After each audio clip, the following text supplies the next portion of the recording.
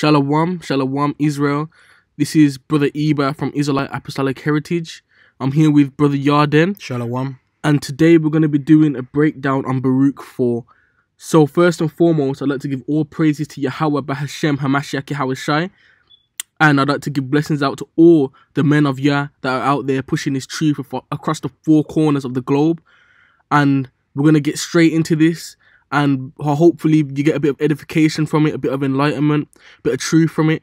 And yeah, so enjoy. And make sure you have your Bibles with you, because when you're reading it, it will help you pick up stuff more. You'll understand things more, and you'll be able to pick little bits out, and things will start coming to you as you're reading.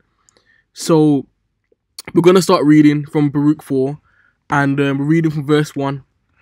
And it says, "This is the book of the commandments of Yah, and the law that endureth forever.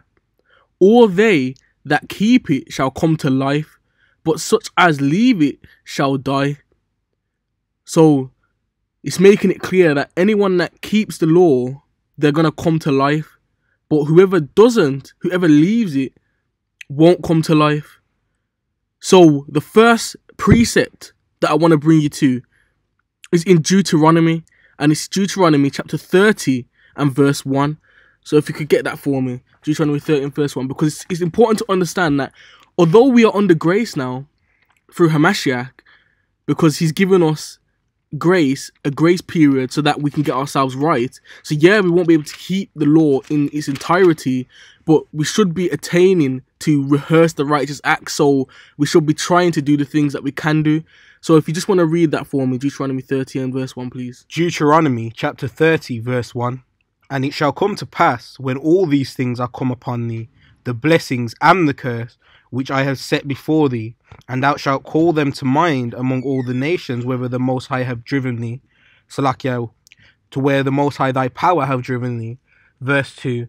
"And shalt return unto the Most High thy power, and shalt obey his voice according to all that I commanded thee this day, thou and thy children, with all thine heart and with all thy soul, that then the Most High thy power will return thy captivity, and have compassion upon thee, and will return and gather thee from all the nations whither the Most High thy power have scattered thee. If any of thine be driven out unto the outmost parts of the earth, from thence will the Most High thy power gather thee, and from thence will he fetch thee.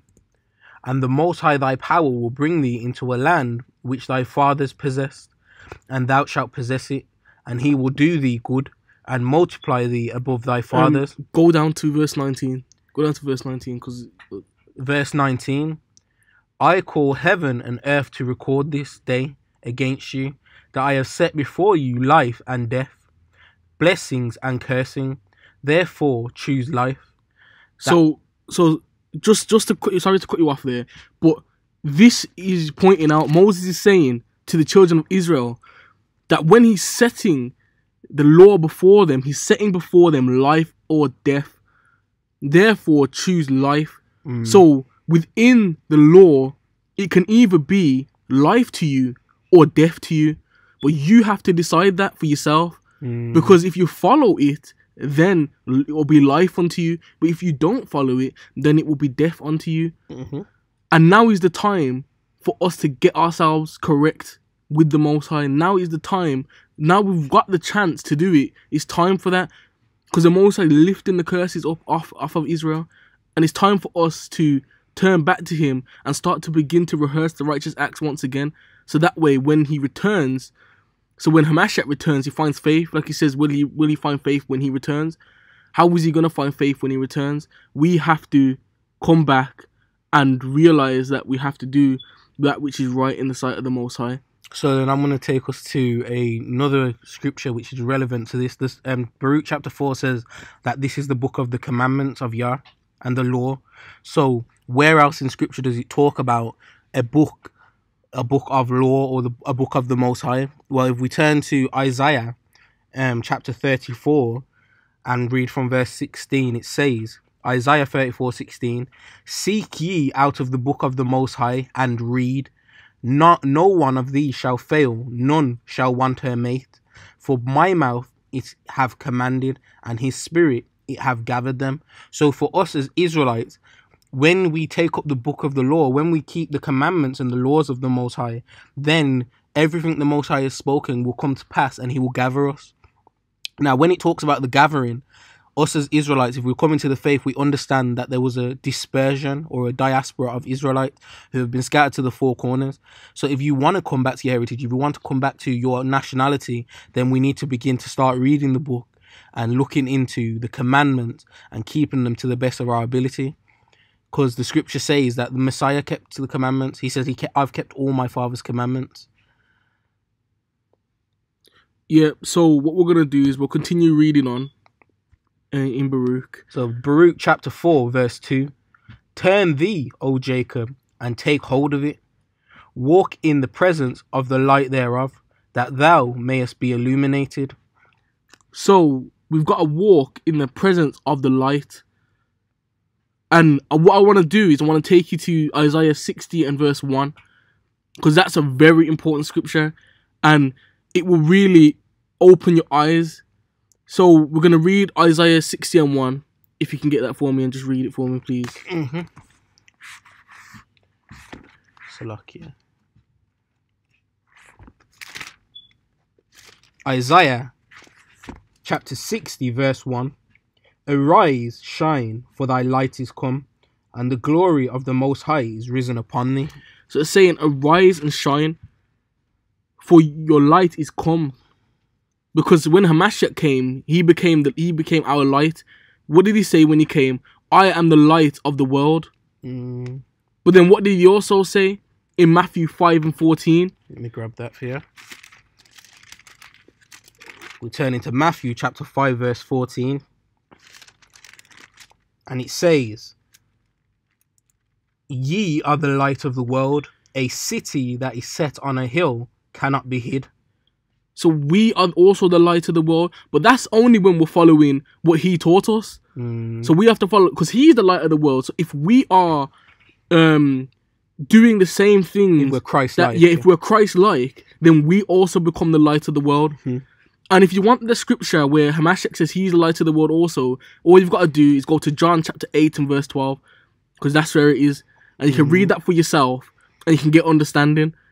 Because we've got to begin to walk in the presence of the light, walk in the presence of Yahweh, because Yahweh sent us the light, and he sent us his only begotten son. He sent us Yahweh Shai, that we might be able to finally get the spirit of the law. So we're going to continue reading in Baruch, and read verse 3. Verse 3. Give not thine honour to another, nor the things that are profitable unto thee to a strange nation.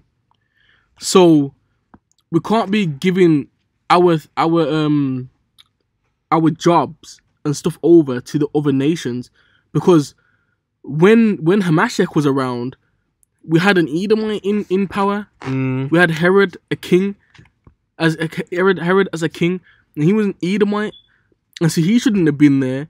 And you had Romans up in the land acting like they had power over us, and the only reason they even could do what they was doing is because we weren't following the law, statutes, and commandments entirely correctly. And we have to understand that, and we can't let the other nations take up our customs and our book and do them because it's for us to do it. And then afterwards, once we are doing it, then we can teach them what to do, because we are meant to be the teachers. And what I want to do is I want to take you to Matthew chapter 7 and verse 6. And I'm just going to read that for you. And it says, Give not that which is holy unto the dogs, neither cast ye your pearls before swine, lest they trample them under their feet, and turn again and rend you.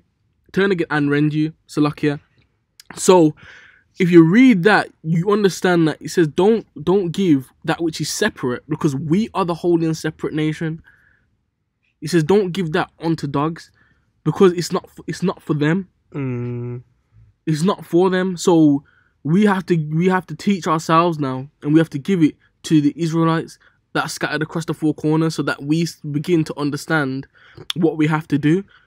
And then there's another scripture there as well that that's important as well, because it's in Matthew chapter 15, and I'm just gonna find it for you, and I'm gonna read that for you as well. And while you're finding that, I've got a scripture, because people are going to ask, well, how do you know that these judgments or laws or these oracles of the Most High were given to us then? And we'll have to go to scripture, because scripture says in Isaiah 28:10, precept must be upon precept, precept upon precept, line upon line upon line, here a little and there a little. So if you want to turn to Psalm 147, reading from 19, it says, He showeth his word unto Jacob, his statutes and his judgments unto Israel. He have not dealt so with any other nation. And as for his judgments, they have not known them. Praise ye the Most High.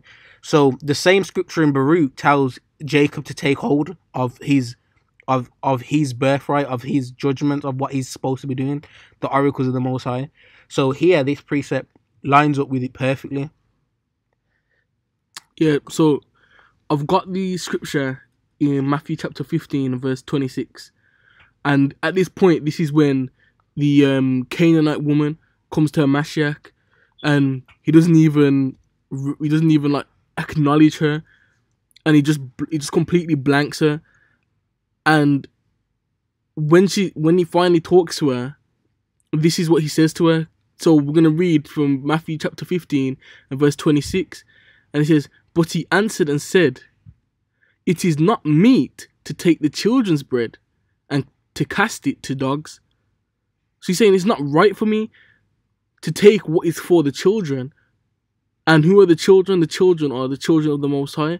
It's not meet for him to take the children's bread, what is of the children's, and give it to the dogs. Because he's saying it's not for them. And it wasn't for them. And when we finally take up what is ours, when we finally take up what the Most High has given us, then we can teach it unto other people. But right now, we can't teach it because we ain't keeping it ourselves.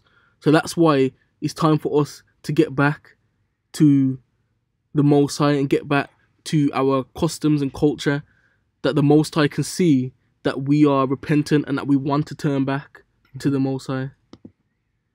So if we go back into Baruch. We're reading from verse 4. Yeah. And it says, Baruch chapter 4, verse 4, O Israel, happy are we, for things that are pleasing to Yah are made known unto us. So we should be happy because the things of the Most High, the things that are pleasing to him, have been made known to us. Mm-hmm. Who else has it been made known to? It hasn't been made known to anyone else. Nation. Mm-hmm. And the scripture I want to go to now is Psalm 147, verse 19 to 20. If you just want to get that. Oh, did you just? Yeah, that's what we just read. Yeah, so, read it again. So this is Psalm 147, verse 19 to 20. He showeth his word unto Jacob, his statutes and his judgments unto Israel. He have not dealt so with any nation. And as for his judgments, they have not known them. Praise ye the Most High. And there you go. He hasn't dealt so with any other nation. He's given his statutes and his judgments unto us. We are the ones that have known it. We are the ones that he's bestowed. That's why this work should be honourable unto you. Because if you know this stuff, then that means that the Most High wants you to know it. And he's the one that created all things. So it should be honourable unto you. And another scripture that I want to take you to is in Ecclesiasticus chapter 24. And if you just want to get that and read that. So this is Ecclesiasticus chapter 24. And I'll read from verse 1 just so we get a bit of context. It says, Wisdom shall praise herself and shall glory in the midst of her people. In the congregation of the Most High shall she open her mouth and triumph before his power. I came out of the mouth of the Most High and covered the earth as a cloud. So here it's saying wisdom came out of the mouth of the Most High, and it's giving wisdom a female character in this case. Now, wisdom is related to the Holy Spirit, or the Ruach, the set-apart spirit, and it's related to understanding and wisdom. Now we're going to see, according to Ecclesiasticus, who this is given to. So we're going to jump down to verse 7, and it says, "With all these I sought rest, and in whose inheritance shall I abide?" Verse 8, "So the creator of all things," so that's Yahweh, the creator of all things, Yahweh B'Hashem HaMashiach Yahushai, "gave me a commandment, and he that made me caused my tabernacle to rest, and said, Let thy dwelling be in Jacob, and thine inheritance in Israel. He created me from the beginning, before the world, and I shall never fail. In the holy tabernacle I served before him, and so I was established in Zion. Likewise, in the beloved city he gave me rest, and in Jerusalem was my power." So here we understand that there's one people or one inheritance where the tabernacle of the wisdom and the spirit was made to dwell, and that was with Jacob, also known as the Israelites, and in Jerusalem and Zion. So those are very important things. They're synonymous, Israel and Zion. So it's important for you to understand who the people are and where the Most High's crib is, or where his place is. But that's another topic, so we can jump back to Baruch, unless you've got something to add on that. So another scripture that we need to go to as well is in Matthew chapter 13, and I want to read from verse 10. But before I do that, I want you to understand that at this point, Hamashiach was speaking in parables, and his disciples decided to ask him, why are you speaking in parables? And we're going to get to the answer when we read it. So we're reading from verse 10, and it says, "And the disciples came and said unto him, Why speakest thou unto them in parables? He answered and said unto them, Because it is given unto you to know the mysteries of the kingdom of heaven, but to them it is not given." So it's only given to a specific set of people, and it's only given to those people who are open to understanding.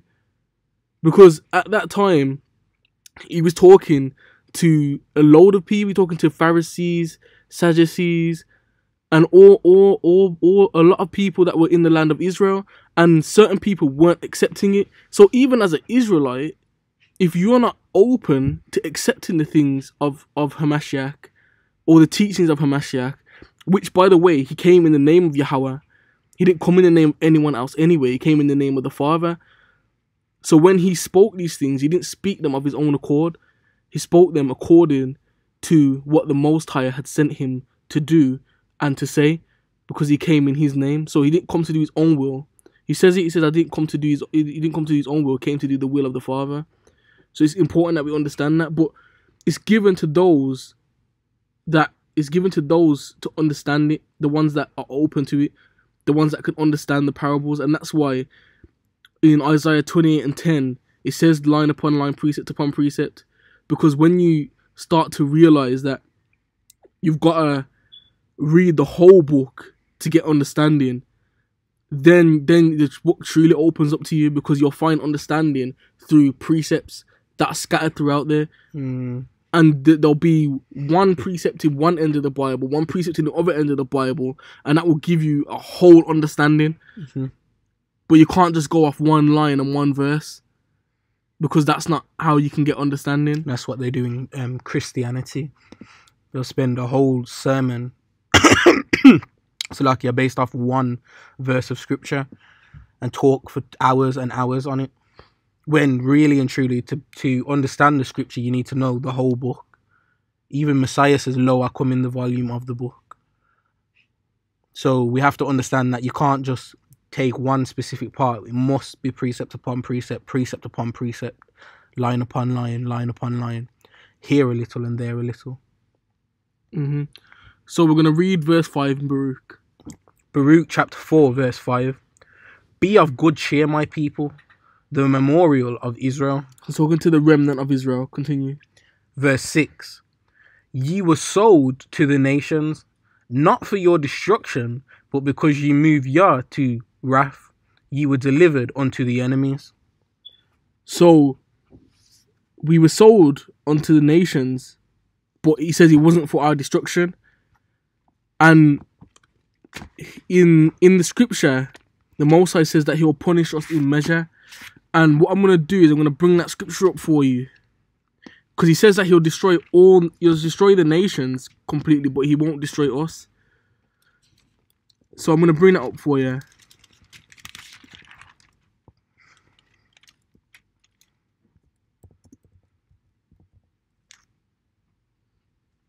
while he's getting that, you got to understand that same scripture talks about us being sold unto our enemies. Now, the scripture should be popping into your mind. Precept should be popping into mine. Who are the enemies? Who did we get sold to? Who got sold? This is a common scripture among Israelites, Hebrew Israelites, people who subscribe to being descendants of the lost tribes of Israel. And this scripture is in Deuteronomy 28 and 68. And it reads, "And the Most High shall bring thee into Egypt again with ships, by the way whereof I spake unto thee. Thou shalt see it no more again.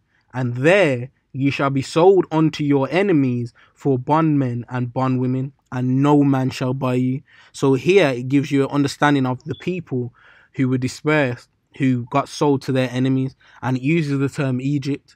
Now we know, or we can spiritually understand what Egypt is, because in Exodus, I believe it says and explains that Egypt means house of bondage, and I'll have the scripture up on the screen for you so you can read that.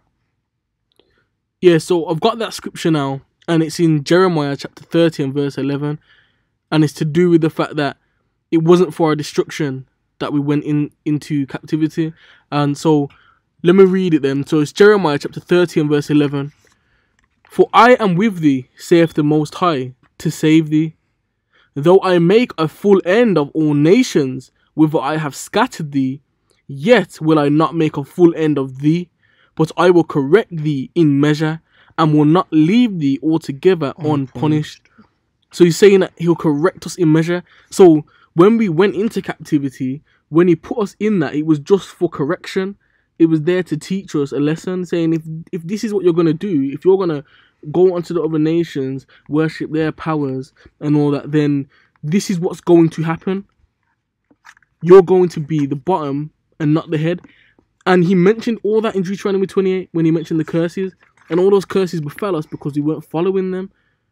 So you got to understand that it's all for correction. And although he said he'll put an end to all the nations, he wouldn't leave us utterly unpunished. So he'll correct us in measure. So you got to understand that if we go off, the Most High will correct us. But it's like the scripture says that as many as he loves, he rebukes and chastens. Mm-hmm.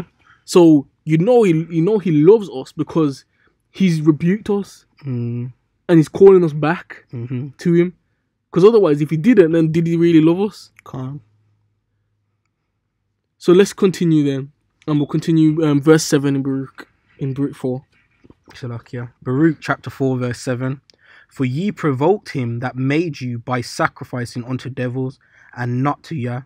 Yeah, so like I just said, the most High corrected us because what we were doing is because if you read in Hosea, it says that we went whoring after other gods and other powers from other nations and stuff like that. So I mean, this is what the Gentiles were doing, sacrificing to other powers, other devils, their powers, and we were going and doing that. And what I want to do is I want to take you to 1 Corinthians chapter 10 and verse 20. So as I'm pulling that up, if you just pull that up.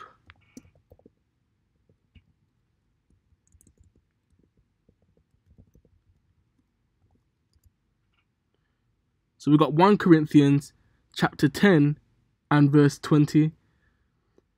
And it says, do I have that up right? 1 second.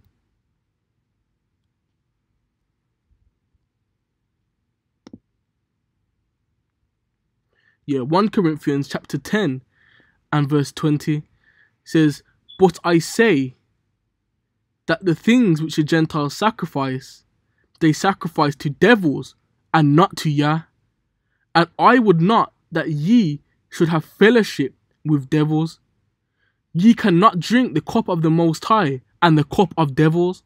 Ye cannot be partakers of the Lord's table and of the table of devils. Do we provoke the Most High to jealousy? Are we stronger than he?" So it's saying you can't partake with the devil and partake with the Most High. It's either one or the other. And he's making it blatantly clear that the Gentiles, that's what they were doing. They're not worship devils because they are deceivers. They make out that they are powers, but they are powers which are no powers, like the scripture says. So we did provoke the Most High by sacrificing unto devils because we were following their customs and their teachings. We did provoke the Most High, and look what happened. And he said he was going to provoke us to jealousy because we provoked him. I've got a precept for that. Bear with me. Okay, if you want to pull it up. Second Esdras. Do you want to turn there with me? Second Esdras chapter 1.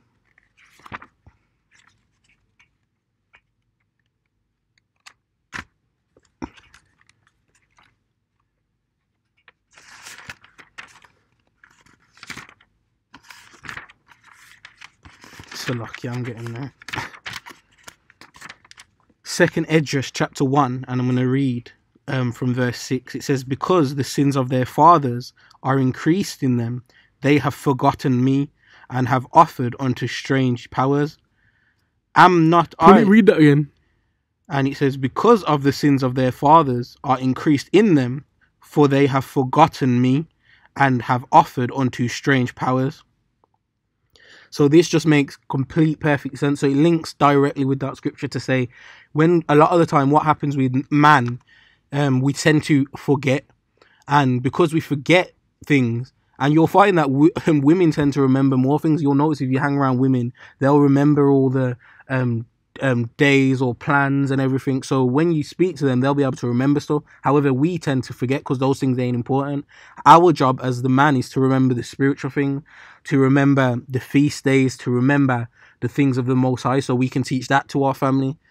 But here we can see that forgetting is a problem with man. So if we forget those things, we begin to offer unto strange gods, and that's how we provoke the Most High to wrath. And that's what we're aiming not to do. So it's important to build up your spiritual memory, so you've got a better memory, especially when it comes to the things of the Most High. If you're remembering to keep Sabbath, you're remembering to prepare food the night before, and remembering that we can be the people who push the things of the Most High, not the worldly or the flesh stuff, but we remember the spiritual stuff. So that was my preceptor. Yeah, and that precepts with the next scripture because it's talking about forgetting, and it says it in verse. So if you want to read verse 8, then. So lucky, I gotta get back to Baruch. Here, I'll read it. Go on. Ye have forgotten the everlasting Yah, the everlasting power that brought you up, and ye have grieved Jerusalem that nursed you. So it's like it said in the scripture, because the sins of our fathers were increased in us, we forgot the Most High, and we can't let ourselves be driven away from the Most High again, because this is our last chance. There's not another chance after this, so we have to get ourselves right now. And another scripture I want to take you to is in Deuteronomy chapter 9 and verse 7. You want me to read that? Yeah, if you get that for me.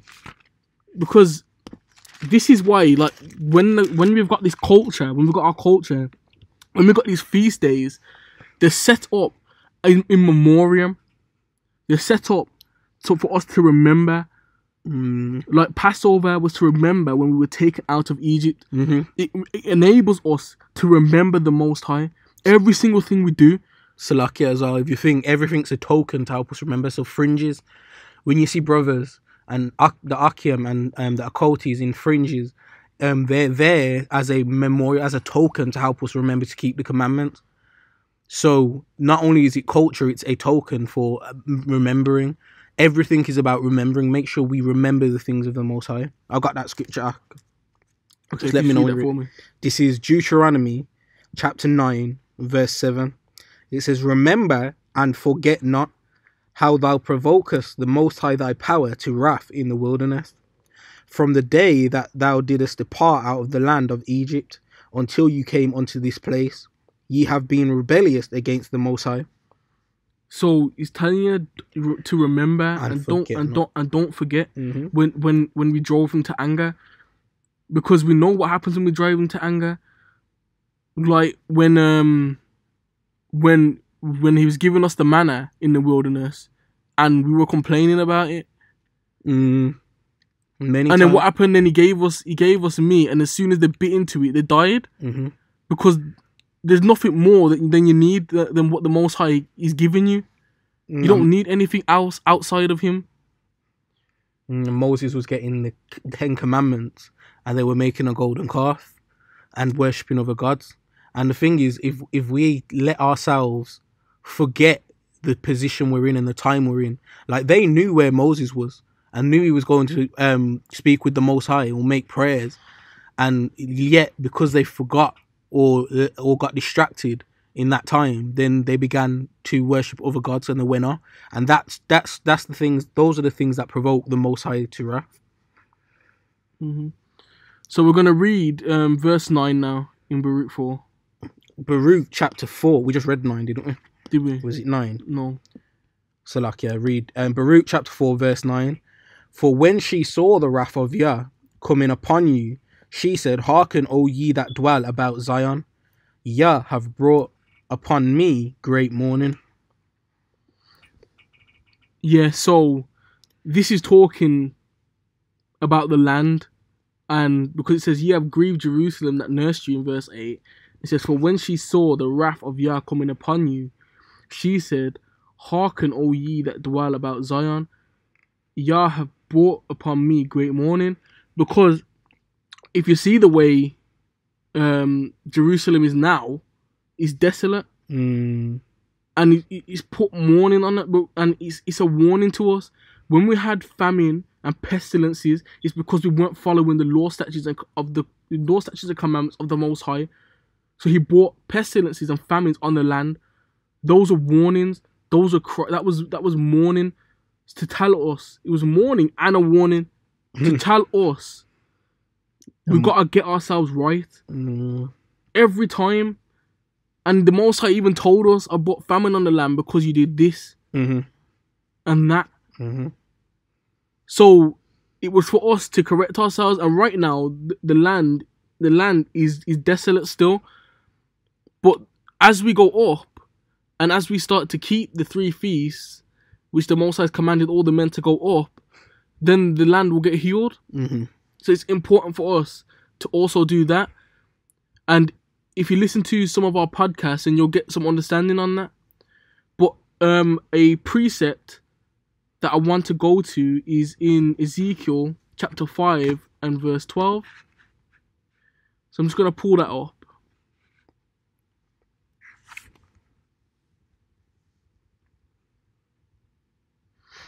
And yeah, so this is talking about the famine and pestilences. So let me just read that for you. Alright. So Ezekiel chapter 5 and verse 12. A third part of thee shall die with the pestilence, and with the famine shall they be consumed in the midst of thee. And a third part shall fall by the sword round about thee. And I will scatter a third part into all the winds, and I will draw out a sword after them. So you can see that we were going to die from famine and pestilences, and the Most High put that in the land as a warning to us. And then there was some that was going to fall by the sword, and then there was some that were going to be scattered, that were going to flee and be scattered into all parts of the earth. And then the curses will follow them. The sword is the curses, the sword will follow them. And the Most High used the nations as the sword, so that the curses would follow us wherever we went. And that's why now we're at the bottom of all nations, wherever we are, because the sword followed us no matter where we went. So we couldn't flee from the curses, because they were assigned to us.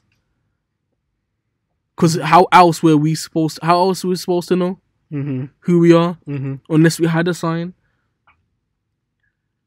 So another scripture that I want to go to is in Jeremiah chapter 24 and verse 10. Do you want to just get that for me? Yeah.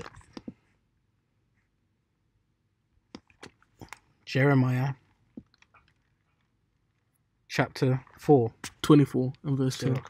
24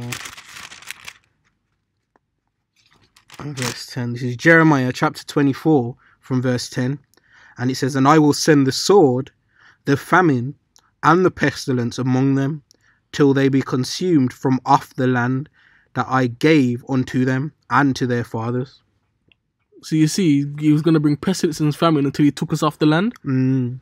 That was great. That's great mourning. Mm-hmm. That's the great mourning. Mm-hmm. And it was there to warn us, to say, because if we weren't doing things right, then the land wouldn't flourish. But if we were doing things right, then the land would flourish. Mm. And the land would be running as it's supposed to. There wouldn't be a famine in the land. And if there was, we wouldn't be struggling either, because the Most High would warn us and tell us. And that's the thing, a lot of the time, remember, the scriptures watch and pray. A lot of the time, those pestilences, the famines on lands, are there to let you know something is off. Same way you have your body. If you're sick, you know something's off. You've got a cold, maybe you went outside and you've caught a bug from someone. Something's gone wrong. And those famines and these pestilences that come upon lands are signs that something's going wrong. And the Most High puts them there. And that's a mourning. So if you read this Baruch 4, it's very poetic, because it's talking from the position of Israel from Jerusalem. And it's talking about Israel or Jerusalem as a woman. And she's watching us being taken away. And it literally, the land literally watched us get taken from the land and cursed by the Most High for not keeping his commandments. Mm-hmm. So we're going to continue in Baruch 4 and read verse 10. Read from verse 10. Baruch chapter 4 verse 10. For I saw the captivity of my sons and daughters, which the everlasting brought upon them. 70 AD. Yeah, because we understand that if we weren't talking about 70 AD, then, and we were talking about Africa, where we got taken in the transatlantic slave trade, then the land wouldn't have seen that happen to us. So it can't be talking about that time. This time must be talking about in 70 AD, where we went into captivity and some of the tribes were taken captive and taken away because the land witnessed it. So you got to understand when the scriptures are speaking and be able to tie up historical events and points to make sense of it. Because if the land saw us, then it wasn't the transatlantic slave trade. This was 70 AD and the siege. Mm-hmm. Verse 11. Baruch chapter 4 verse 11. With joy did I nourish them, but sent them away with weeping and mourning. Mm-hmm. Verse 12. Let no man rejoice over me, a widow and forsaken of many, who for the sins of my children am left desolate, because they departed from the law of Yah. So like I said, because we weren't following the law, statutes and commandments of the Most High brought pestilences and famine on the land, and it's left desolate because of our sins.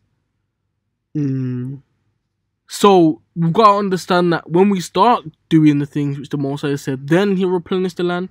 That's why it says when we turn back onto him, he'll heal our land. Mm-hmm. And that's why we've got to turn back to him. So first scripture I want to go to is in Zechariah 12 and 3. And if you get me 2 Kings 21 and 13. So you get me 2 Kings 21 and 13. I'll get to Zechariah 12 and 3.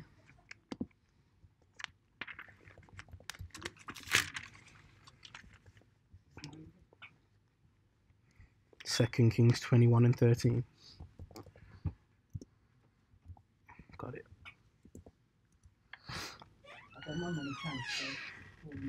So Zechariah chapter 12 and verse 3. And in that day will I make Jerusalem a burdensome stone for all people. All that burden themselves with it shall be cut in pieces, though all the people be gathered together against it. So here you can see that it's because it says, the scripture says, that it says, let no man rejoice over me. So a lot of these nations have gone down there and they've parted the land of the Most High, but it says, let no man rejoice over me, because it's in a state of mourning. That's why it's desolate. So the Most High said he's going to make it a burdensome stone unto them. Mm-hmm. So whoever tries to take the land that isn't Israel, or tries to make it their business when it's not their business, it's going to break them in pieces because it's not for them. The land wasn't given to them. It was given to a specific lineage through Abraham, Isaac, and Jacob. So it's important that we understand that no one else can take that land. And this is why when we go up there 3 times a year, that's why he says, thrice in a year shall all your men children come up, and then he will drive out the nations before us. Because that's when he'll start doing that, when we start doing those 3 pilgrimage feasts, because he'll make the land undesirable to them. And that hasn't happened yet, because there's still people in the land that aren't supposed to be there. So it's showing you that this is just the beginning of prophecy, of that prophecy, of them being taken at land, because they won't desire it. And for the people who don't understand, there's a reoccurring theme throughout the scriptures of marriages, men and women. Now, this scripture here is taking a different standpoint. It's saying the land is a wife, a widow, and because we got taken away, the husband's died, and we've gone away from her. So it's saying no other person or no other nation can come in and take the land and enjoy that land while the land's widowed, while we're not there. They have to wait for us, either us to come back or be that husband. We're the only people who can be husbands to that land. And when we're husbands to the land, then the land will start to flourish again. And like Brother Eba just brought out, that happens when we start keeping those feasts, when we start coming up and keeping those feasts on specific times. Because by us keeping our Shabbats or Sabbaths on those days, then the land will find rest and it will be able to produce and be flowing with milk and honey, as the scriptures will say. Yes, if you read 2 Kings then. 2 Kings chapter 21 verse 13. And I will stretch over Jerusalem the line of Samaria, and the punishment and the plummet Salakia of the house of Ahab, and I will wipe Jerusalem as a man wipeth a dish, wiping it and turning it upside down. And I will forsake the remnant of mine inheritance, and deliver them into the hand of their enemies, and they shall become a prey and a spoil to all their enemies. So you see, the Most High was saying he's going to wipe Jerusalem like a dish and wipe it like a plate. And that meant he was going to completely just wipe the land clean. And that's why the land, because we've been kicked out, the land can now enjoy her Sabbaths. Because we're not there working the land when we're not supposed to be. So the land can now enjoy her Sabbaths. But what's important is the fact that in that scripture it's talking about the fact that he was going to make it desolate. So when he did that, he really did make it desolate. He really did wipe it clean, because he had to take us out of the land to clean it, because we weren't keeping his law, statutes, and commandments. Which is why now we've got to learn to keep. That's why we've got to rehearse the righteous acts, so that when he comes and he gives us a new heart, then this time will be clean before the Most High, and then the land will begin to flourish as it's supposed to. But we have to get ourselves right first and foremost, and we can't depart from the law of the Most High again. So you have to stay on the law, and it's important that we it's just important that we understand that the law is holy, because we're not going to be able to keep it, but at least understand that it is the right thing. At least understand that it is the right thing, because Christ, Hamashiach, he said he didn't come to do away with it. He came to fulfill the law, which is in Matthew chapter 5 and verse 17. He says he came to fulfill it. So it's important that we understand that we have to have faith in Hamashiach, but we have to also know that the law is just and right. That's the song of Moses and the song of the Lamb. So although we can't keep all the law, we still have a chance of making it in. Calm. But we can't negate Hamashiach, because he is the one that is helping us to have a second chance. So if we follow him and we get the spiritual understanding of why we keep the law, then when we finally when the grace period is over and we have to keep the law in its entirety, we are ready for that. Because right now, in the lands of our captivity, we can't do it exactly as it's supposed to be done. But then when we finally do go back to the land, and we do become autonomous, and we do have a king, but he's just not here yet. But when he returns, then we'll have to keep the law in its entirety. But it's time for us to learn what we have to do. So what I want to do is I want to just go to one more scripture. It's in Leviticus. I've got that. And Leviticus chapter 26, verse 33. You got it, yeah? Yep. And just read that for me. This is Leviticus chapter 26, verse 33. And it says, "And I will scatter you among the heathen, and will draw out a sword after you, and your land shall be desolate, and your cities waste. Then shall the land enjoy her Sabbaths, as long as it lieth desolate, and ye be in your enemy's land. Even then the land shall the land rest and enjoy her Sabbaths." So like I said, man, the land is enjoying her Sabbaths, and it's laid desolate, and we've been taken out, and that's because we weren't doing the laws, statutes, and commandments.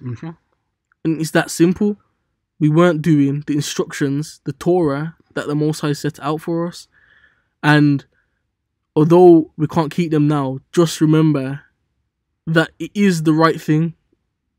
Although we're not in the right situation, it is the right thing. And that's why the scripture says, take up the book of the law and read. Take up the book of the Lord and read. So we need to understand these things, because even though we might not be able to keep them perfectly now, you have to remember that when the kingdom comes in, we will be keeping them, whether you like it or not. Because the Messiah is going to come and he's going to bring authority and order.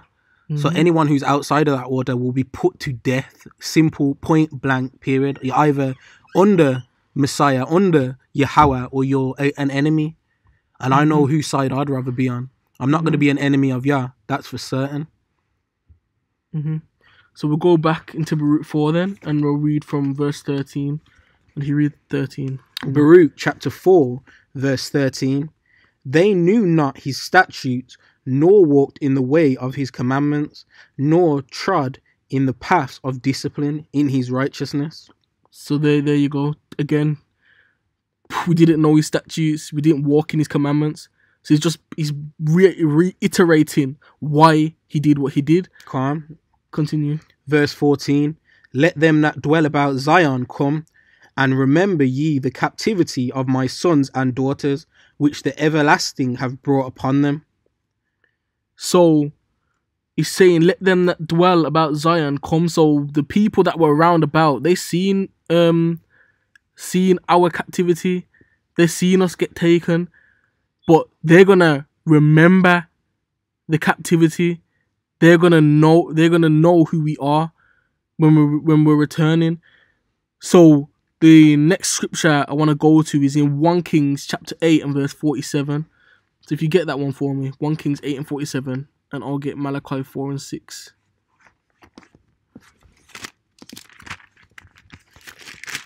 First Kings chapter 8 and verse 47.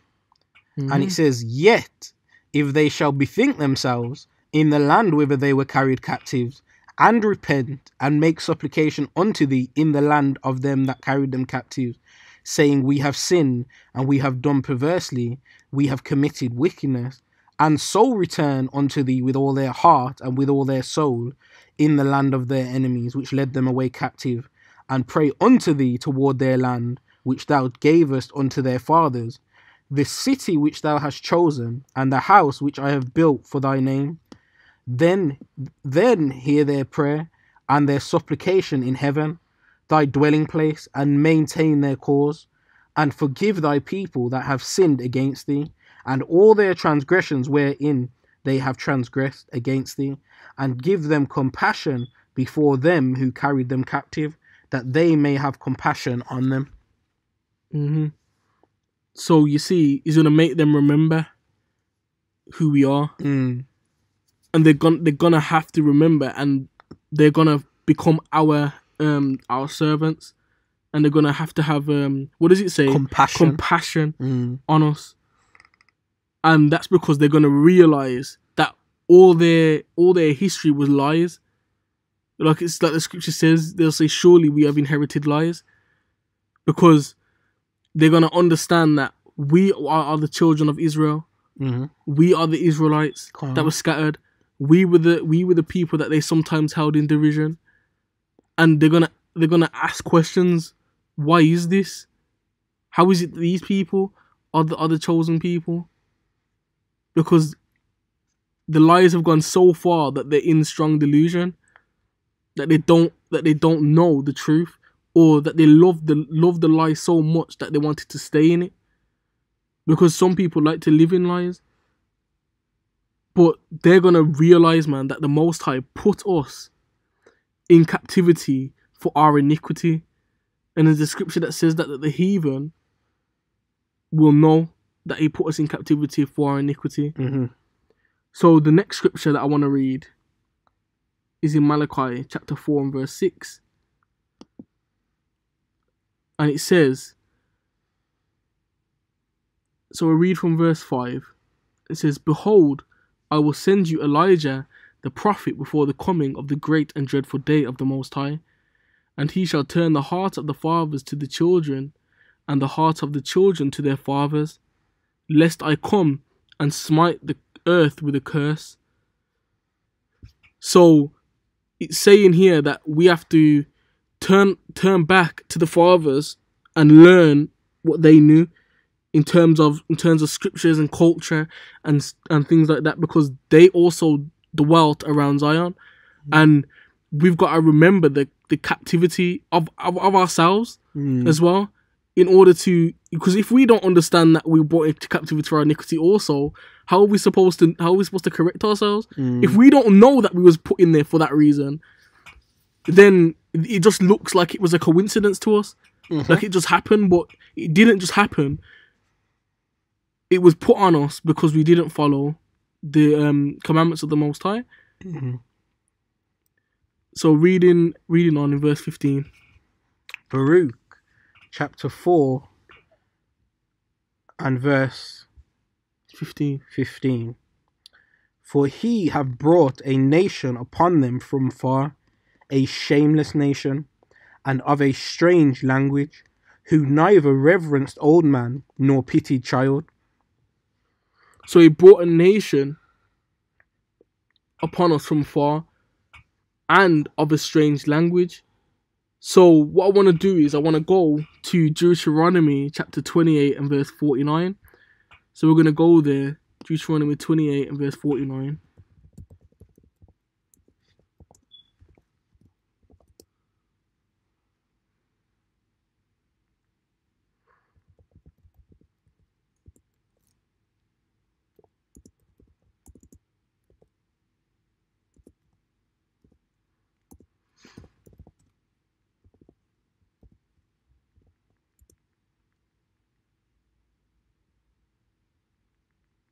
So Deuteronomy 28 and verse 49. The Most High shall bring a nation against thee from far. So again it's saying a nation from far. And from the end of the earth, as swift as the eagle flieth, a nation whose tongue thou shalt not understand. So they're going to come from far, and it's a tongue we won't understand. And it's like the scripture says there. It says, a nation from afar, a nation coming from far, and of a strange language. So he's talking about the same nation, who neither reverenced old man nor pitied child.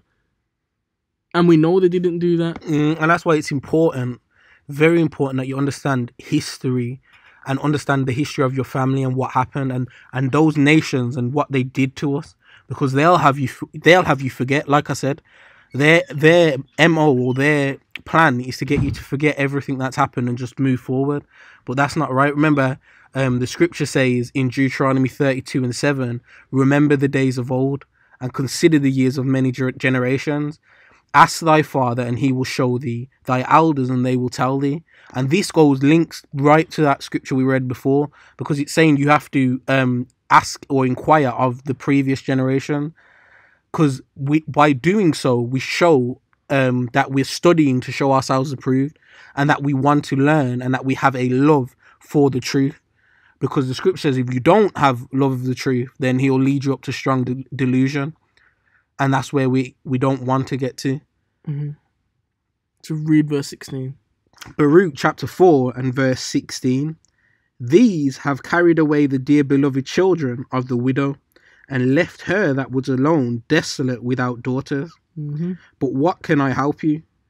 For he that brought these plagues upon you will deliver you from the hands of your enemies.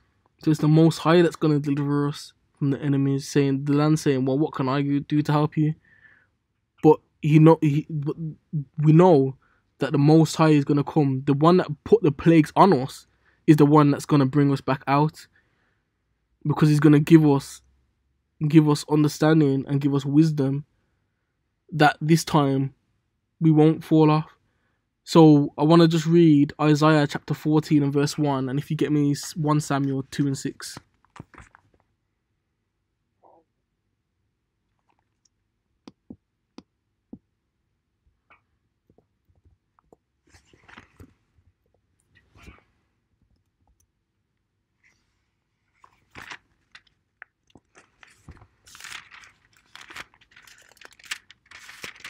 So Isaiah 14 and verse 1.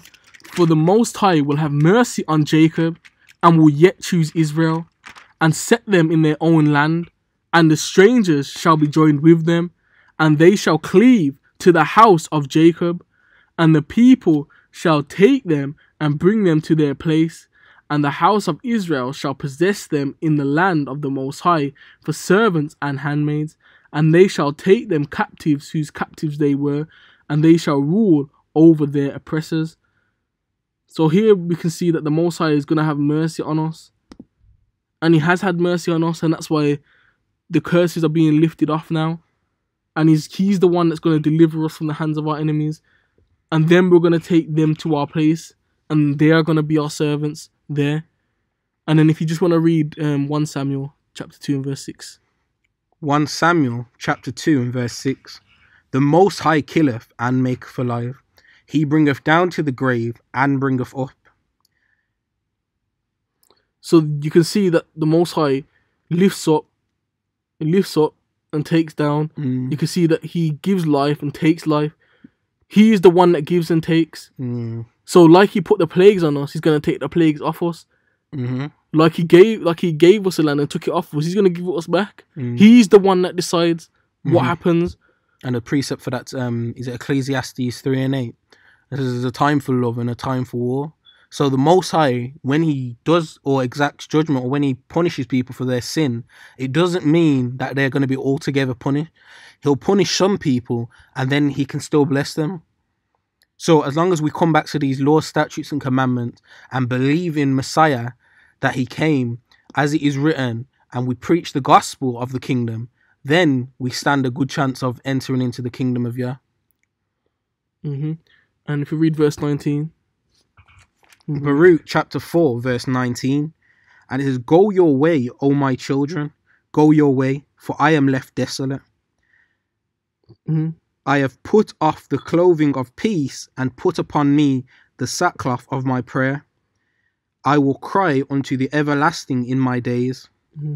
So the desolation that is left in now is its sackcloth of prayer, is its clothing of peace.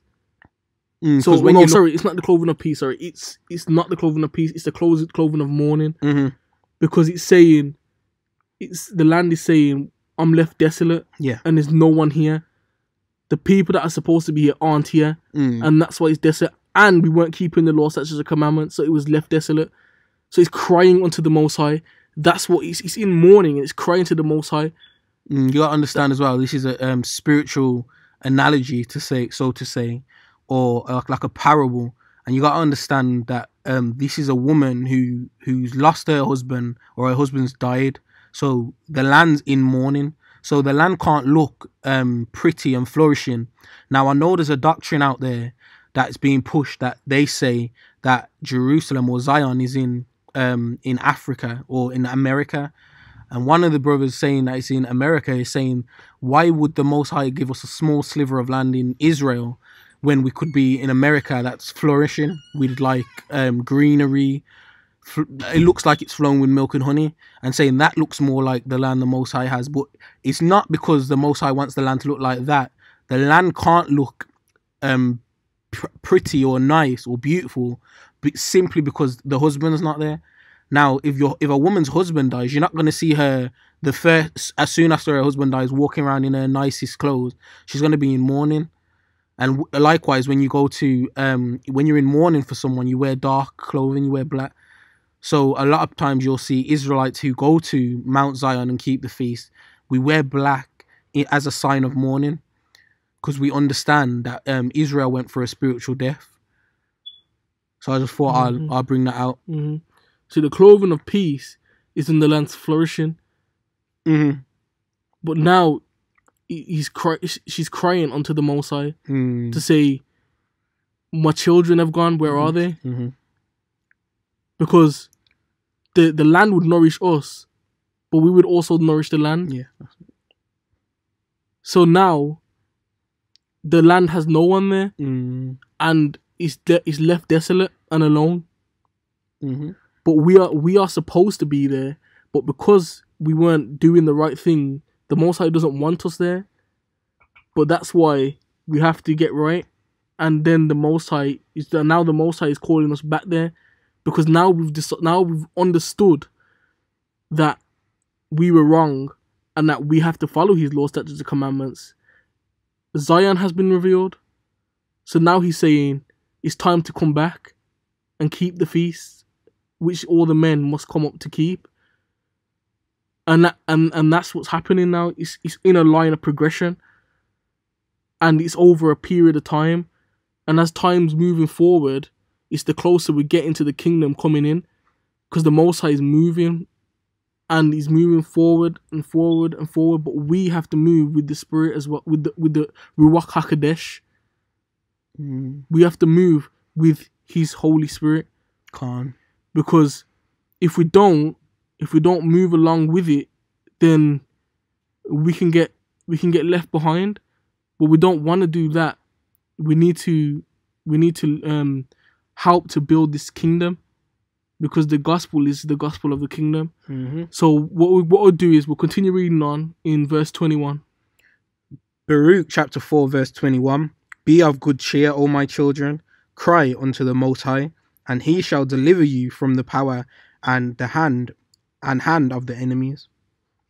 So what I'm going to do is I'm going to read Deuteronomy 28 and 68, and if you want to get me Isaiah 11:11.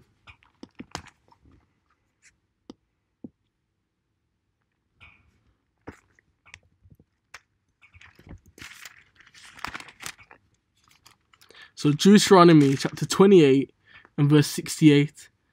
And it says, and the Most High shall bring thee into Egypt again with ships, by the way whereof I spake unto thee. Thou shalt see it no more again.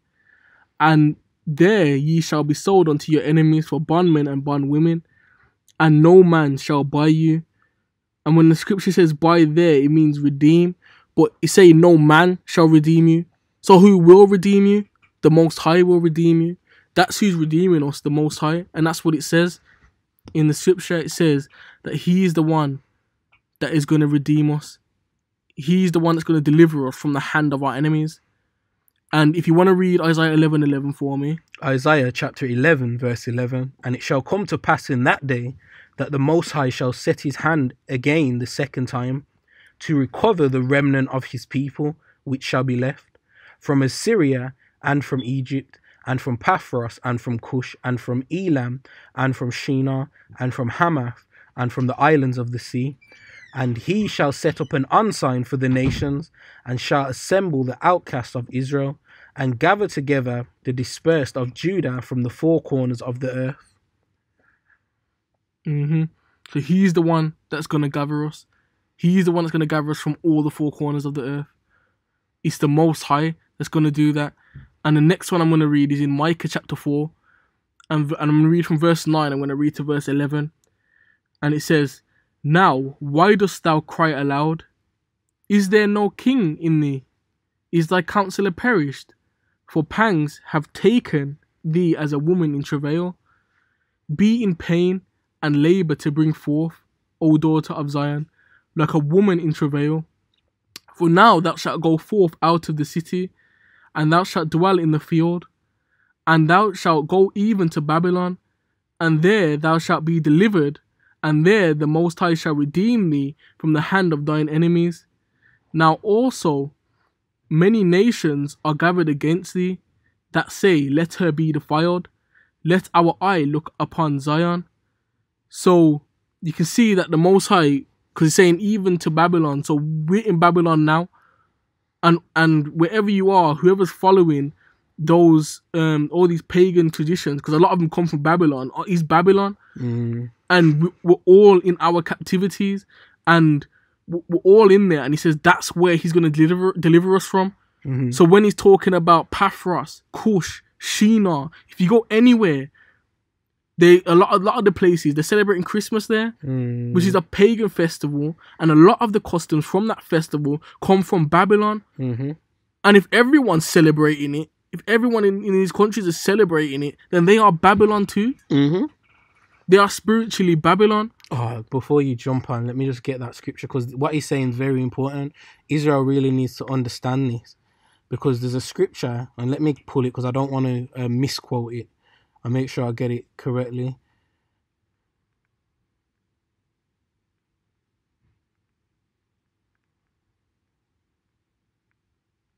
But while he's getting that, it's important for us to understand that, because we have to know that we are in our captivities, and this is where he's going to redeem us from.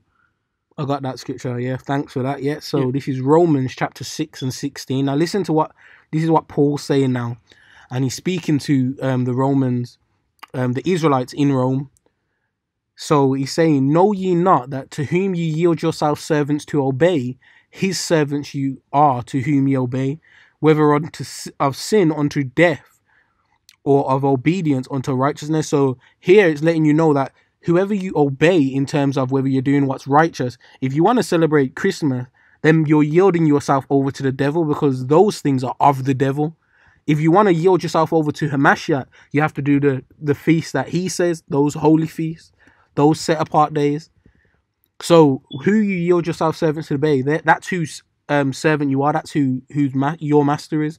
So it's important what we do, because people think what they do doesn't matter because they don't see the punishment straight away.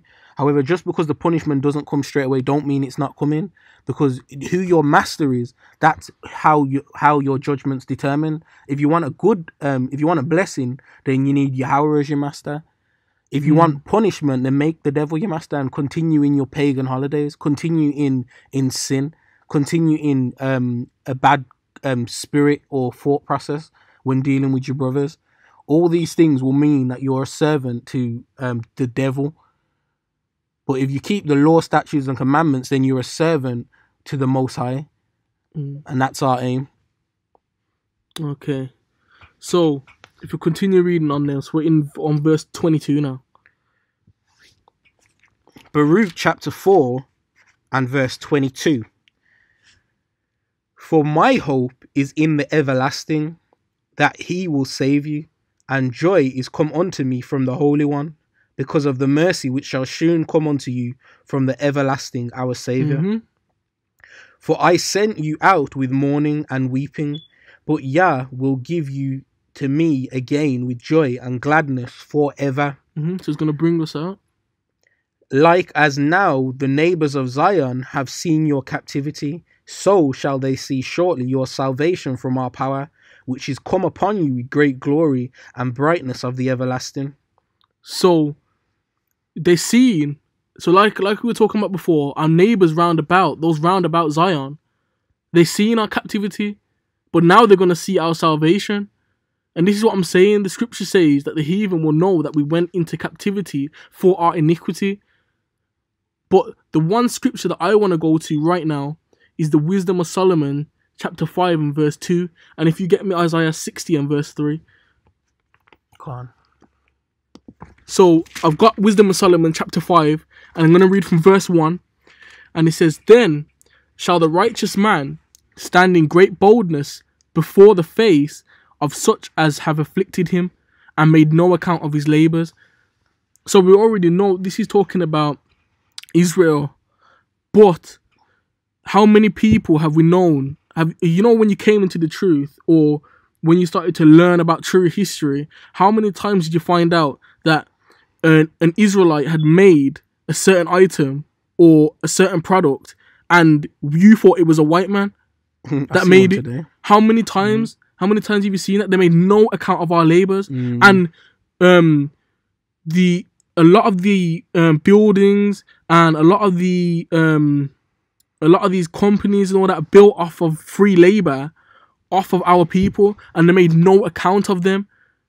And we're gonna stand in great boldness before the faces of them that afflicted our ancestors, that afflicted us in our times as well. So we're gonna stand in boldness because we're gonna know that we are now in the right position that we're supposed to be in. And then it says in verse 2, when they see it, they shall be troubled with terrible fear, and shall be amazed at the strangeness of his salvation, so far beyond all that they looked for. So they're gonna see, and it's gonna be strange unto them, because it's gonna be so crazy when it happens that they're not gonna know what to do, because it was something that they couldn't even think in their head. That's how great the salvation is gonna be. And I'm just going to read on a bit as well. And it says, verse 3, and it says, and they repenting and groaning for anguish of spirit shall say within themselves, this was he whom we had sometimes in derision and a proverb of reproach. So here you can see that they're going to be like, well, how is it that these guys that are chosen? I just thought they were just nobodies. And I'll read to verse 5, and it says, from verse 4, and it says, we fools accounted his life madness, and his end to be without honor. How is he numbered among the children of Yah, and his lot is among the saints? So they're gonna find it hard to understand it, because they just thought we were nobodies and nothing. And the fact that we have been saved is going to be a cut to them, and only because they had us in slavery and in servitude for so long, and it came to a point where they started to believe that we were nothing and nobodies. But now because they're going to see this, because even now they're seeing us come together, and it's weird for them. Because they're seeing it, and they're like, "Wow, why are these brothers getting together? These Negroes." Yeah, why are they getting together? And like, there's something called Project Megiddo, and in there it has the Hebrew Israelites as some sort of as a hate group, saying that threat, innit? Yeah, we're a threat. Mm-hmm. And that's because they're seeing it. They're seeing the change. We are, because we're a threat to their kingdom, because their kingdom's coming to an end, thus saith the Most High. So the time's coming now where we need to raise up. The scripture says we're going to take the kingdom. The scripture doesn't say we're going to sit back and the kingdom's going to come to us. Mm-hmm. We've got to be ready to take the kingdom. If Messiah comes and says we've got to go and take the kingdom, we've got to be ready to take the kingdom. That's why a lot of the Israelites have a very militant mindset. And sometimes you need to be militant, because the people you're dealing with are your enemies. Mm-hmm. And unless you understand they're your enemies, what you're going to do, you're going to place yourself by them. Mm-hmm. And they're gonna plan and plot to take your spot. Scripture says in Ecclesiasticus, I think it's Ecclesiasticus 24:10, but just double check it. It says, never trust thine enemy, and don't set them beside you. So if you're going to set them beside you, it says, who pities a snake charmer who's bitten? If a snake charmer, if you see someone whose job is to charm snakes, and you see the snake charmer get bitten, you're not going to pity him, because that's what he does. That's his job. That's what he's used to. And he's putting himself around snakes. So the likelihood at some point he's going to get bitten, because an animal is an animal. And if you push an animal into a corner for so long, eventually the animal's most likely going to bite. Mm-hmm. So if you want to read Isaiah 60 and 3. So this is Isaiah chapter 60 verse 3. And it says, "And the Gentiles shall come to the brightness, Salakia, and the Gentiles shall come to thy light, and kings to the brightness of thy rising. Lift up thine eyes round about and see, all they gather themselves together. They come to thee, thy sons shall come from far, and thy daughters shall be nursed at thy side. Then thou shalt see and flow together, and thine heart shall fear and be enlarged." So the main thing I wanted to get from that was the fact that they're going to come to the brightness of our rising. So they're going to see the salvation of the Most High, which is going to come upon us. And that's why it says the brightness of the Most High, because they're going to see the glory of the Most High on us. Because we're finally going to be in the glory of the Most High once again. And they're going to see, and it's going to be like this scripture before, it says the strangeness of their salvation.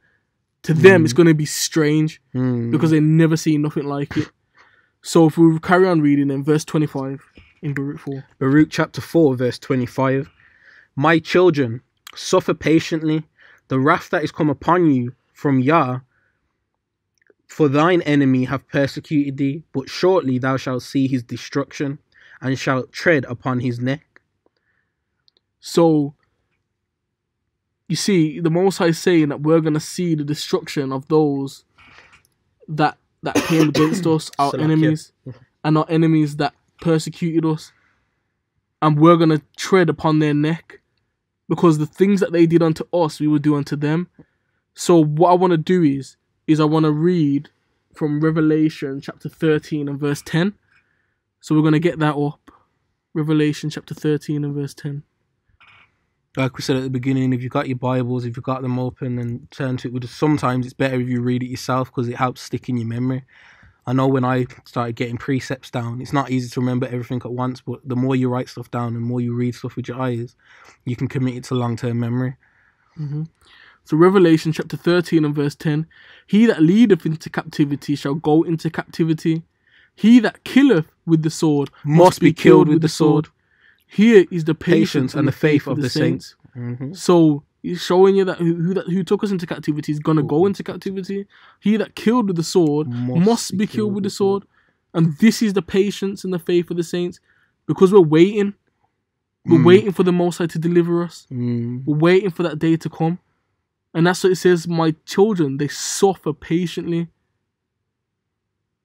Suffer patiently the wrath that is come upon you from Yah. Because he's put that on us. His wrath, yeah. But they are going to get the wrath now. It's going to pass on to them. Remember, and that's because they furthered the affliction. Carry on. So like, yeah, you have to remember the scripture says, Most High says, "Vengeance is mine." So in these times where we're suffering patiently, yeah, we're going through hardship because we're under a curse. However, our time of blessings come in. Just keep the commandments and keep your head strong. The scripture says, "Endure in the faith." Because when Most High comes back, the people who are wicked and evil will get their vengeance, because the Most High will bring that upon them. It's not our time now to exact vengeance. Now is our time to perfect or better ourselves, so that when the kingdom comes in, we're at a better chance to be able to keep everything, and we're going to be found worthy to judge alongside Yahushua and be one of the hopeful elect of the 144,000, or at least make it into the kingdom. So if we continue on, verse 26. Baruch chapter 4 and verse 26. "My delicate ones have gone rough ways, and were taken away as the flock caught of the enemies. Be of good comfort, O my children, and cry unto Yah, for ye shall be remembered of him that brought these things upon you. For as it was your mind to go astray from Yah, so being returned, seek him 10 times more."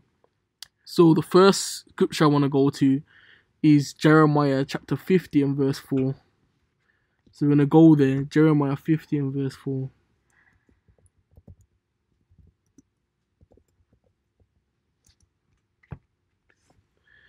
And that says, "In those days and in that time, saith the Most High, the children of Israel shall come, they and the children of Judah together, going and weeping. They shall go and seek the Most High, their power.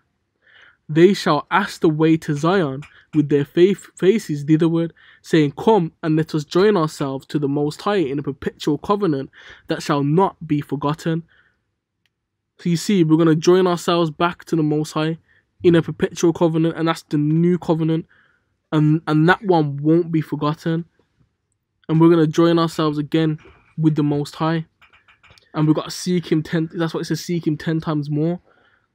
And then, if we go to John chapter 14 and verse 15, and if you want to get me Hosea 1 and 10. Come on. Hosea. John chapter 14 and verse 15. I got that. So that's Hosea chapter 1 verse 10. It says, Yet the number of the children of Israel shall be as the sand of the sea, which cannot be measured nor numbered. And it shall come to pass that in the place where it was said unto them, Ye are not my people, there it shall be said unto them, Ye are the sons of the living power. So here, it's like we were saying before, they're going to see all these things that come from all these blessings, same way they've seen us go through cursing, same way the strangers or the people round about Zion, people round about Israel are going to see that we are the children of the living power. And same way those people told us, you ain't Israel, you ain't Jews, you're not Jewish, as they'll say, because they don't understand or they lack understanding. Then the same people, they're going to understand and see that we actually are those children. We are the descendants of those people written about.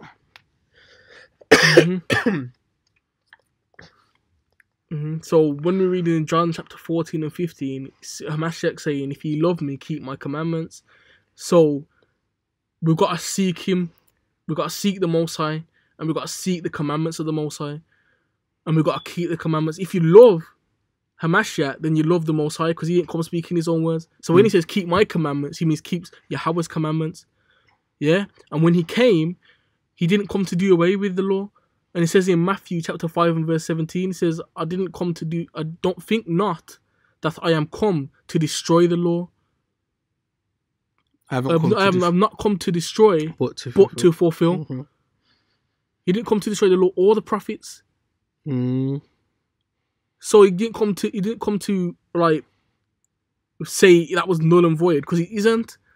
The whole of the scriptures is a narrative that we have to follow, that we have to read.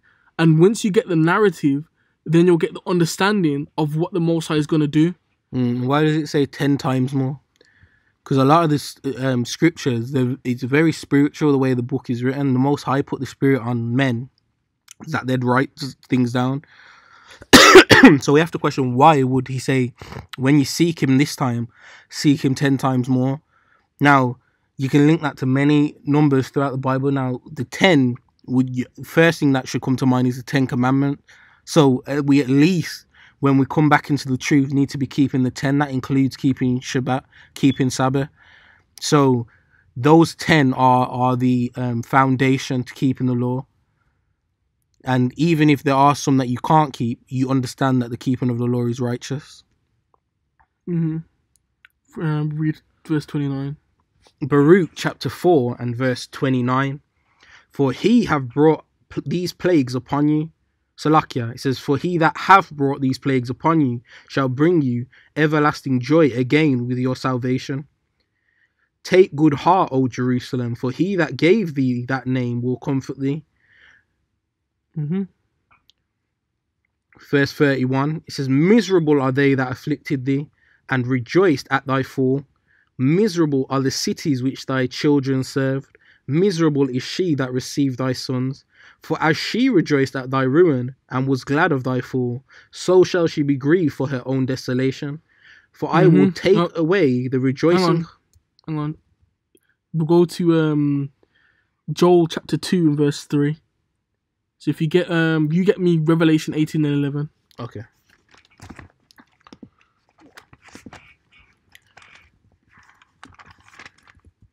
Revelation chapter 18 and 11. So Joel chapter 2 and verse 3. A fire devoureth before them, and behind them a flame burneth. The land is as a garden of Eden before them, and behind them a desolate wilderness. Yea, and nothing shall escape them. And what I'll do is, I'll read up a bit, and I'll read up from verse 1. It says, Blow ye the trumpet in Zion, and sound an alarm in my holy mountain. Let all the inhabitants of the land tremble, for the day of the Most High cometh, for it is nigh at hand. A day of darkness and of gloominess, a day of clouds and of thick darkness.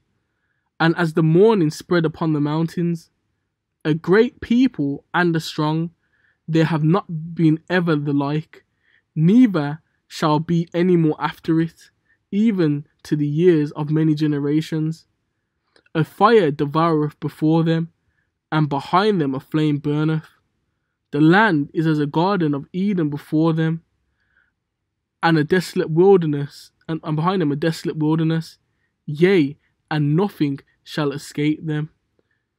So the land is going to be as the Garden of Eden before us, which is Zion, which is the land, and the desolate wilderness behind us. All these captivities that we're in, a lot of them are going to get destroyed. They're going to be desolate wildernesses, and especially Babylon, especially those like America, those places are going to get wiped out completely. And if you read Revelation chapter 18 verse 11. Revelation chapter 18 verse 11. And the merchants of the earth shall weep and mourn over her, for no man buyeth their merchandise any more. The merchandise of gold and silver and precious stones, and of pearls and fine linen, and purple and silk and scarlet, and all dyeing wood, and all manner vessels of ivory, and all manner vessels of precious wood, and of brass and iron and marble, and cinnamon and odors and ointments and frankincense and wine and oil and fine flour and wheat and beasts and sheep and horses and chariots and slaves and souls of men. So they're gonna weep because they ain't getting no more money. It's because that's what it is for them. That's why it says the love of money is the root of all evil. Because these kingdoms, they love money, and it's not about money. Because we would have been trading before this. It would have been a trade for a trade. So you would have done work for someone, they would have done work for you. And stuff like that. That's because they're the bottomless pit though, innit? They're insatiable. So the thing with Western societies, you'll see they'll rape, rob and murder. And then when they've raped, robbed and murdered, rather than being satisfied with all the riches they've got from rape, rob and murder, they continue to rape, rob and murder some more to get more money. And to get more riches and gold and land. Because nothing they have is of their own. They just steal and rob and murder. So then we'll read Jeremiah 16 and 19.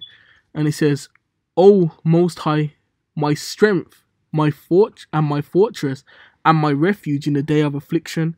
The Gentiles shall come unto thee from the ends of the earth, and shall say, Surely our fathers have inherited lies, vanity, and things wherein there is no profit. So you can see here that they're going to have to accept that they've been taught lies, that their fathers inherited lies, and that they were told lies their whole life, and that the truth is that we are the children of the Most High, and that they are going to have to serve the Most High, and then us, and they're gonna have to swallow the pill, because if they don't, then like with us, we were put to death.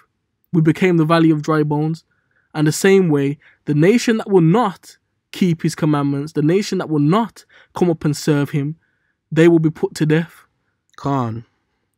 So what we'll do is we'll continue on then again, back in Baruch, and we're in verse 34. For I will take away the rejoicing of her great multitude, and her pride shall be turned into mourning. Yes, because they have pride, so much pride. Look at this great nation that we are. Look how great we are. Look at what we've done. But Let's make America great again. America was never great. Pride. And like in Daniel, when you hear about the little horn that came forth. Let me get that off. Because these nations, they're so haughty, they're so prideful. Let me grab that scripture precept. Because you need to know what happens when someone's haughty or prideful. And the scripture should jump into your head.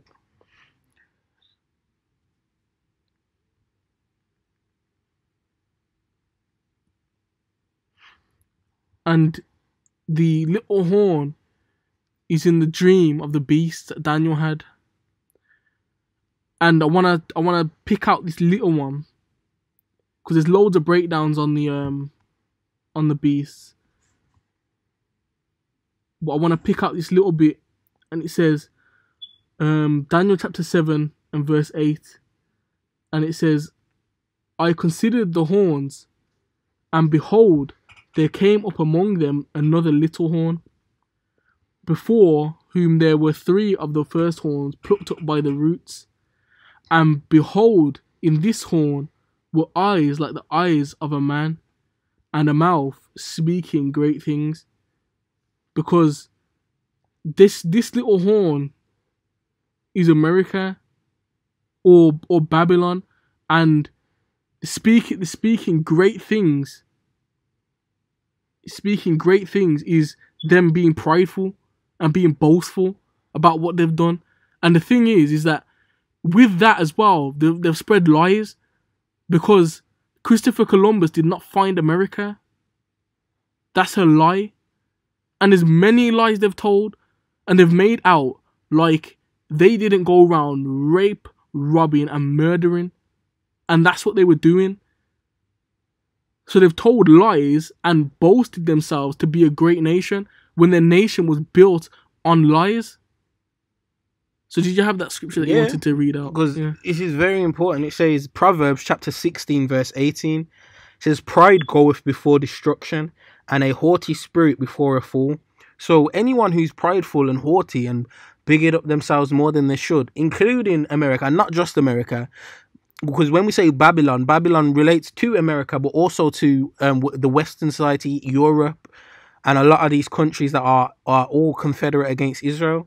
And the more prideful they get, the closer we're getting to their fall. And we know we're in that time period now where we're just waiting. We're having the faith, the patience and the faith of the saints. And we know who the saints are. And you can find those scriptures in Psalm 50 and 5. And there's in Psalm 50 and 5. You can find that scripture in Psalm 50 and 5. And we understand that means the fall is soon to come. So they're going to have to like it or lump it. There's no way around it. So if they continue to be prideful, which we know they will, because scripture says they will, that our kingdom is at hand, our kingdom is nigh, because their kingdom's coming to an end, and our kingdom can now start to begin to come in. So reading verse 35 in Baruch. Chapter 4 verse 35, and it says, for fire shall come upon her from the everlasting, long to endure, and she shall be inhabited of devils for a great time. O Jerusalem, look about thee toward the east, and behold the joy that cometh unto thee from Yah.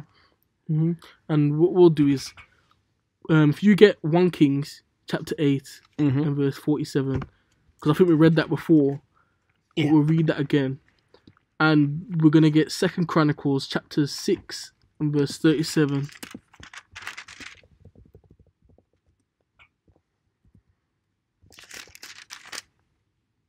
First Kings chapter 8 verse 47.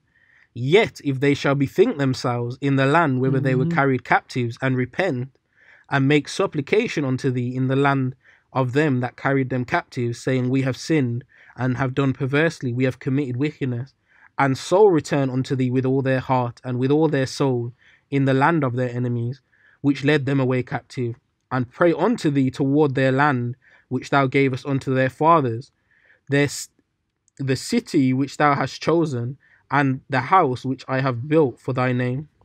Then hear thou their prayer and their supplication in heaven, thy dwelling place, and maintain their cause, and forgive thy people that have sinned against thee, and all their transgressions wherein they have transgressed against thee, and give them compassion before them who carried them captive, that they may have compassion on them.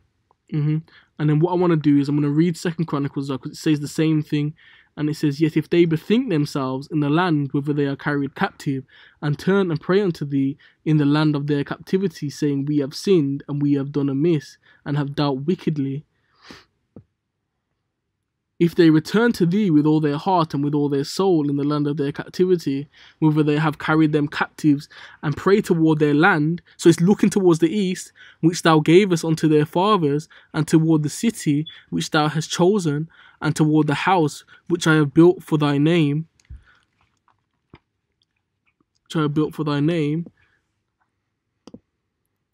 then hear thou from the heavens, even from thy dwelling place, their prayer and supplications, and maintain their cause, and forgive thy people which have sinned against thee.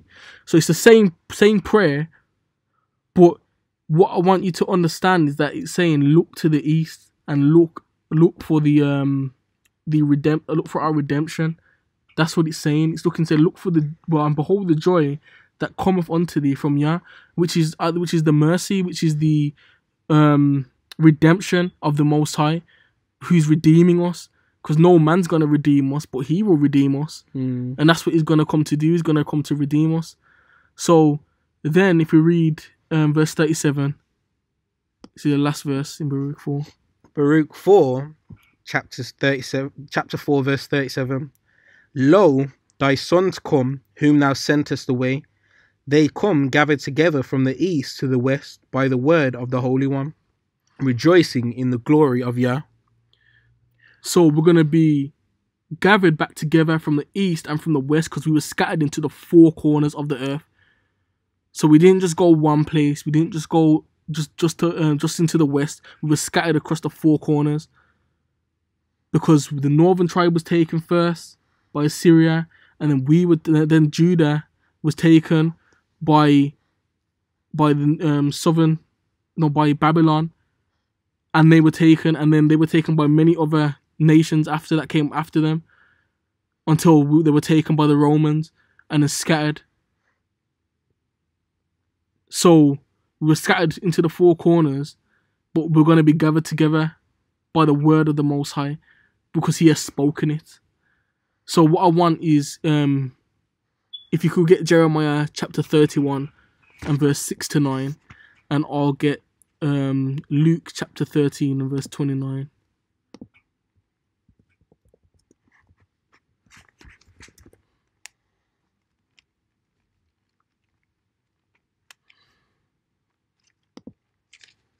So Luke chapter 13 and verse 29.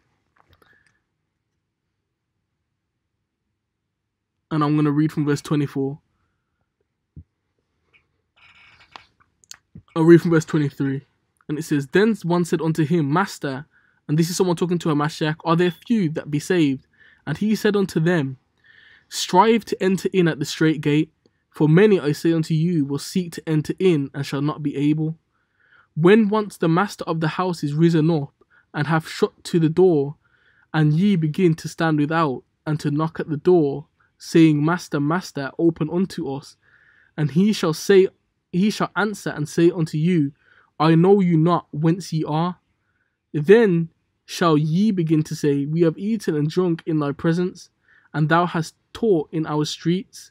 But he shall say unto you, he shall say, I tell you, I know you not whence ye are. Depart from me, all ye workers of iniquity. There shall be weeping and gnashing of teeth, when ye shall see Abraham, Isaac, and Jacob, and all the prophets in the kingdom of Yah, and you yourselves thrust out. And they shall come from the east, and from the west, and from the north, and from the south, and shall sit down in the kingdom of Yah. So when it says, when you shall see Abraham, Isaac, and Jacob, it's talking about the 12 tribes of Israel, because those are the three patriarchs of Israel, and that's the lineage that it went through, Abraham to Isaac and to Jacob, and that's where the promises lied, with Abraham, Isaac, and Jacob. And they are the ones. So Jacob is the one that is going to be sitting, that is going to come from the east and from the west and from the north and from the south and sit down in the kingdom of Yah. That's who's going to be there. Jacob, Abraham, Isaac, and Jacob. And that's who we're going to see there. And if you want to read the scripture, is it Jeremiah 31? Jeremiah 31, 6-9. Jeremiah chapter 31, verses 6-9. For there shall be a day that the watchman upon the Mount Ephraim shall cry, Arise ye, let us go up to Zion, unto the Most High our power. For thus saith the Most High, Sing with gladness for Jacob, and shout among the chief of the nations. Publish ye praise ye, and say, O Most High, save thy people, the remnant of Israel. Behold, I will bring them from north country, and gather them from the coast of the earth, and with them the blind and the lame, the woman with child, and her that travaileth with child together. A great company shall return thither. They shall come weeping, and with supplication will I lead them. I will cause them to walk by rivers of waters in a straight way, wherein they shall not stumble. For I am a father to Israel, and Ephraim is my firstborn. So you can see that the Most High is going to gather us. But the main point that I want to point out is that it says a watchman upon Mount Ephraim. And we know of a man called Hoshua, and we say this a lot, that knows that he's from the lineage of Ephraim. And he put the call out for us to return and for us to come back and keep the 3 feasts. So this is the beginning of the gathering. And if you want to be a part of it, then you have to come up and keep the feast 3 times in a year, which is the unleavened bread, which is Pentecost or Feast of Weeks, and Tabernacles. And you have to, all the men of Israel should be keeping it in Jerusalem at the set appointed times. And you have to understand that is what has to take place, and it's begun to take place because people are coming up 3 times in the year. So it's important for us to do that. And what I want to do is I want to take us to Deuteronomy 16 and 16 as well. So if you get that for me as well. But yeah, because the Most High said that we're going to come back and we're going to be doing the right thing. So, and He's going to give us a heart of flesh. I'll got that. All right, then, if you want to just read that for me. That's Deuteronomy 16, verse 16. 3 times in a year shall all thy males appear before the Most High thy power, in the place which he shall choose, in the feast of unleavened bread, and in the feast of weeks, and in the feast of tabernacles, and they shall not appear before the Most High empty. Every man shall give as he is able, according to the blessings of the Most High thy power, which he have given thee. So all the men of Israel must appear before the Most High, and the Most High's face is in Zion, and that's where He's going to gather us to His holy mount, to His holy land, which He gave to our forefathers. So it's for us to take it back. It's for us to go back and to take it. He is gathering us. He's teaching us. He's showing us. He's opening our eyes. But it's for us to make a move. This is how He's gathering us. He's gathering us by teaching us and showing us what to do. We've got a blueprint, and that's the scriptures. And the more and more we learn, the more and more we get understanding, is the more and more we'll know what to do. But the headquarters is Zion, and that is where we're going to learn majority of our stuff. Because the law will come forth out of Zion. And that's what the scriptures say. So is there anything that you wanted to add? Yeah, to that? and because we're coming to the end now, and because we've mentioned the gospel of the kingdom, because we've mentioned going up to Mount Zion and keeping the 3 feasts, it's of utmost importance when we go out and preach the gospel, we speak of this woman, the memorial of this woman, because the scripture will make it clear. So if you're going to come to this scripture with me, you can read along with me. This is Matthew chapter 26, and I'm going to read from verse 6. So Matthew chapter 26 verse 6, and it says, "Now when Yahushua was in Bethany by the house of Simon the leper, there came unto him a woman having an alabaster box of very precious ointment, and poured it on his head as he sat at meat. But when his disciples saw it, they had indignation, saying, To what purpose is this waste? For this ointment might have been sold for much and given to the poor. When Yahushua understood it, he said unto them, Why trouble ye the woman? For she have wrought a good work upon me. For ye have the poor always with you, but me ye have not always. For in that she have poured this ointment on my body, she did it for my burial. Verily I say unto you, wheresoever this gospel shall be preached in the whole world, there shall also that this woman have done be told for a memorial of her." So this is what we're closing out with, and it's important because Messiah says wherever the gospel is preached. Now, what gospel did Messiah come preaching? He came preaching the gospel of the kingdom, that the kingdom of heaven is nigh for Israel, and that we're going to be gathered back and enter our kingdom and have our rule over our kingdom, and a king over our kingdom, which will be Messiah, and that we must make a memorial for this woman, for she wrought a good work for Messiah, and she anointed him unto his burial. So in this we remember what Messiah said and what Messiah did, and what this woman who would represent the elect and the 144,000 have done. So in that, I just want to say thank you for listening. I hope you understood the breakdown. I know there's a lot of precepts in that, and I know it's not a short video, but if you listened, I pray you got some edification and read through another chapter maybe you never read through before. And with that, I'm just going to say Shalawam and peace and blessings to all the rest of the Akim, pushing this truth wholeheartedly. And as it is written, I've been Brother Yardan. I've mainly been the reader for this. And praises to the Most High. Yeah, Shalawam. Yeah, so that was the breakdown of Baruch 4. All praises to the Most High. I hope you got something from this. But yeah, we're going to continue to do videos and try and put stuff out there. And we're always learning ourselves. So we're trying to get understanding, get wisdom from the Most High. Because he says he only dwells with us anyway. So it's for us to take hold of what he's given us, and for us to try and utilize what he's given us. Because he's given us enough to do what we have to do in this time. And we need to help to wake up our brothers and sisters who are still sleeping, and then bring them up to Zion. So I'd like to give all praises to the Most High. All praises to Yahweh, Bahashem, Hamashiach, Yahushai. And send again blessings out to all the Akim preaching the gospel of the kingdom with understanding out there in the four corners of the earth. Shalawam and Shalawam. Walla walla.